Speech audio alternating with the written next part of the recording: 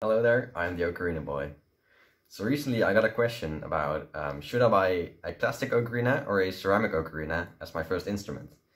So in this video I will be comparing this, the Nai by Noble plastic Alto C ocarina, to this, the STL Ocarina of Time. Now the main selling point of plastic ocarinas is that they are cheaper. So let's compare the prices. This one cost me about 30 euros. While this one cost me about 60 euros. Secondly, plastic ocarinas are way more durable than ceramic ocarinas. I mainly bought this one so that I could just throw it into my bag and not worry about it. If I were to do that with this one, I would have to buy a new one every week. Yeah, this thing feels really solid. I really like how it's got some weight to it. And seriously, when I first took this out of the box, I, for a second, thought that I'd accidentally bought a ceramic ocarina. Now, the most important aspect is probably how they sound. So here's a comparison. Let me know which recording you think belongs to which ocarina.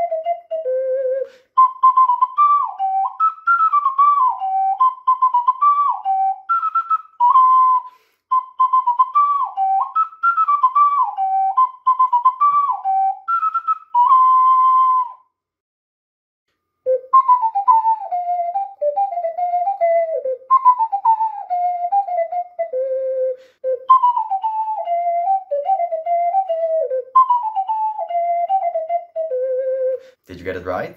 In my opinion, the STL sounds better. The Nai by Noble sounds a bit airy on the high notes, but I'm still really impressed with how it sounds. Still though, I've got to give it to the STL. Next up, the cleaning process.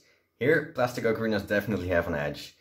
For ceramic ocarinas, you have to use a thin strip of paper, put it inside the mouthpiece and start getting out of the gunk out.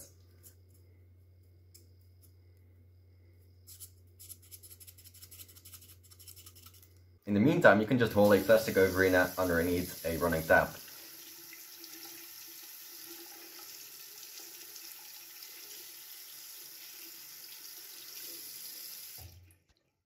For ceramic ocarinas, I would not recommend that because in tap water there is chalk and that can start building up inside of the ocarina. For plastic ocarinas, this isn't really a problem. But yeah, don't wash your ceramic ocarina with water. One disadvantage of plastic ocarinas that I found is that after playing for a while, a lot of condensation starts building up inside. Now this also happens with ceramic ocarinas, but it's not really as big of a problem because most of the condensation gets absorbed by the walls of the ocarina. Plastic doesn't do that though, so the condensation doesn't really have anywhere to go except for the holes. Especially the sound hole is a place where you might find some liquid leaking out. And also with a lot of condensation inside, the ocarina will sound more airy and the higher notes are harder to play. So, which one is better for beginners? Well, that's for you to decide. Both have their advantages and disadvantages, so it all really comes down to preference. For plastic ocarinas, I would definitely recommend this one, the Nai by Noble, but I would also recommend Focalink plastic ocarinas. For ceramic ocarinas, the STL is a great choice. But I would also recommend Songbird and again Focalink. Well, good luck choosing your first ocarina and thank you so much for watching to the end. See ya!